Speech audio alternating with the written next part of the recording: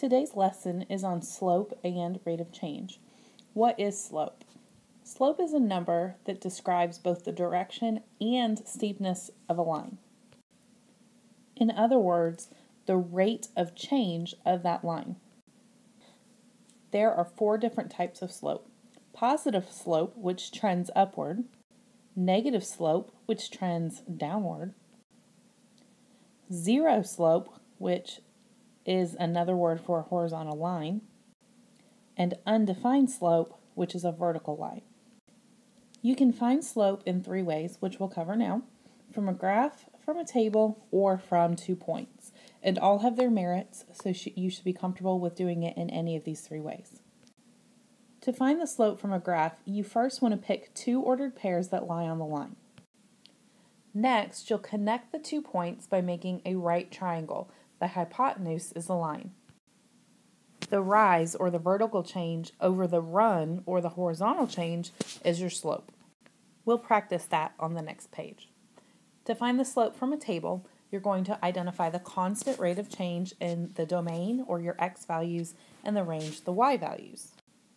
Remember, though, to write your slope as the change in y over the change in x, or rise over run. I'm going to take a second and point out a common mistake. Most tables are either written like x, y, and then you have your values here and here, or x, y this direction, and you have your values here and here. This makes sense because we always do domain, which is x, then range, domain, range. However, slope is the vertical change, the change in y over the change in x. So the most common mistake is to write it x over y or x over y. You need to be very careful that you do change in y over change in x. All right, last, find the slope from 2 points. You're going to label your 2 ordered pairs as x1, y1 and x2, y2. You'll then substitute the numbers into the formula and simplify. Now, one thing I want to point out with the formula, this is just the change in y and the change in x, like we did every single time. We typically write the formula y2 minus y1 and x2 minus x1, but you're labeling the ordered pairs x1, y1, x2, y2. So it does not matter which ordered pair you label as 1 and 2. However, you need to be consistent and make sure you're subtracting y2 minus y1, x2 minus x1. A common mistake on this is to do y2 minus y1 and then x1 minus x2. As long as you're doing the same ordered pair first and second, you will still get the same answer even if the person next to you labeled their ordered pairs in the opposite way you did. So I think this will make more sense when we practice. So let's go to the next page.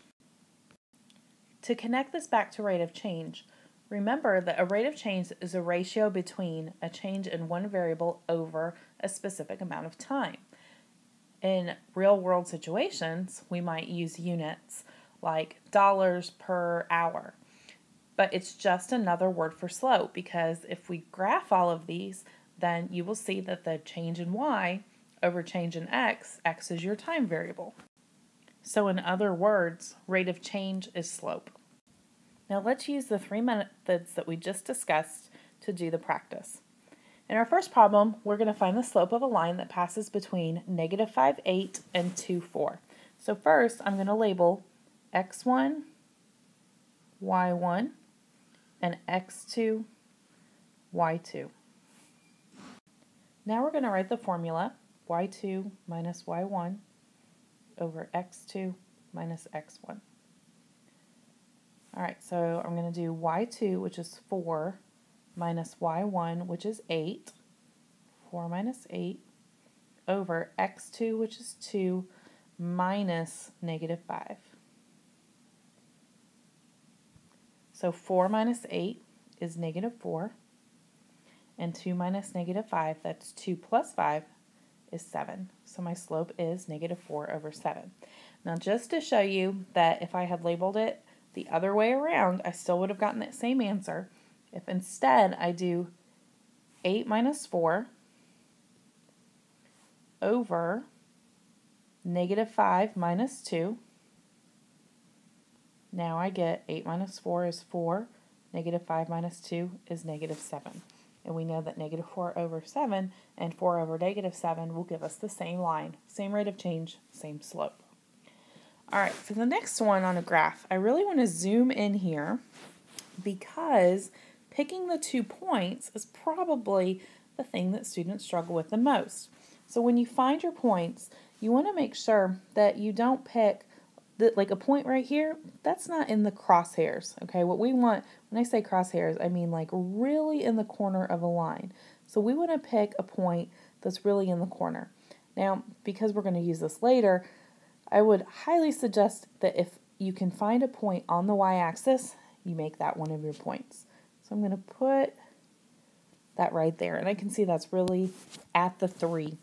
And then you can go up or down, it doesn't matter, from that line. And every time you get to line, see that one's not in the crosshairs, it's not on that corner. And this one looks to be good here. I'm going to put a point right there. Now this is a good time to point out that if I wrote these ordered pairs down, I could use the same method I just did. It's always important to know that you have more than one way to do it.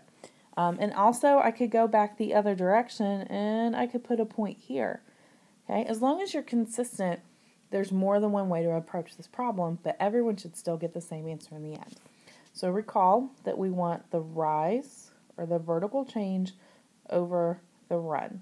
So if this is our right triangle, I'm going to draw that line very straight. The hypotenuse is the line. So our legs become the rise and the run.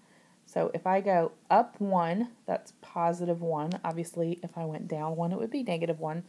And to the right, positive 1, 2, 3, 4, positive 4.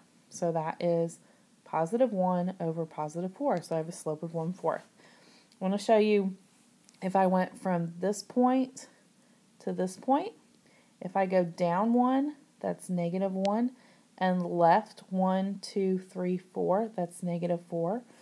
And negative 1 over negative 4 simplifies to 1/4.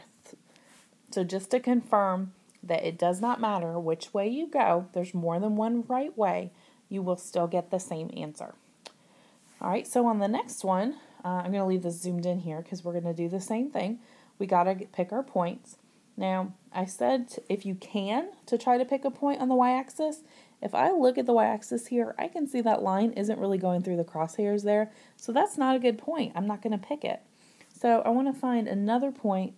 This one at negative 1, 2 looks to be really in the corner, and then I'm just going to go down my line, and then it looks like at 4, negative 2 that would be a good point as well. So my rise, I actually am going down 1, 2, 3, 4. So since I went down, it's negative 4. And to the right, 1, 2, 3, 4, 5. So that's positive 5 since I'm going to the right. So that's negative 4 over positive 5. All right, my table here. Okay, recall, we want the change in y over the change in x. So I'm going to look at my y first, since I've already said it's a very common mistake to do change in x because it comes first, but we're going to do change in y. So from 9 to 13, I have to add 4. 13 plus 4 is 17, plus 4 is 21. So my change in y is positive 4, and my change in x, negative 3 plus 3 is 0, plus 3 is 3, plus 3 is 6. So my change in x is positive 3. So my slope is 4 over 3. And even though we want our slope to be simplified, we will leave slope as an improper, but still simplified improper fraction. So 4/3 would be the correct answer. Okay, next problem, another table. Okay, same thing. I encourage you to write change in y over change in x every time so that you remember to look at y first. So from 15 to 10, I have to subtract 5. Minus 5 is 5, minus 5 is 0. So I have a consistent or constant rate of change. My change in y is negative 5. And my change in x, I'm going up 1, up 1, up 1. So I've got positive 1. And so negative 5 over 1 is negative 5. Again, simplify your slope. All right, a line that passes through 0, 2 and 2, 12. Again, I'm going to label x1, y1, and x2, y2. Right, x1 didn't show it very well. So I'm still going to do change in y over change in x, or y2 minus y1 over x2 minus x1. So y2 is 12 minus 2, and x2 is 2 minus 0. So 12 minus 2 is 10. 2 minus 0 is 2. 10 over 2 is our answer, but that's not simplified, so take it one more step, and 10 over 2 simplifies to 5. I want to show you one more time that it does not matter if I did y1 minus y2, or if I labeled them the opposite way, I would get 2 minus 12, and then 0 minus 2. 2 minus 12 is negative 10 over negative 2, which still simplifies, since a negative divided by a negative is a positive, it still simplifies to 5. And just to liken it to what we did on that graph, let me go up to this one because this is a good way to show it. So basically, what we just did algebraically is the same thing we did up here when we went up 1 and over 4. Positive 1, positive 4 is the same thing as negative 1, negative 4, or from here, negative 1, negative 4. That's why both methods work, because as long as you're consistent, the rate of change is the same whether you're going from this point up to this point or if you're going from here to here. It's the same rate of change because they fall on the same line.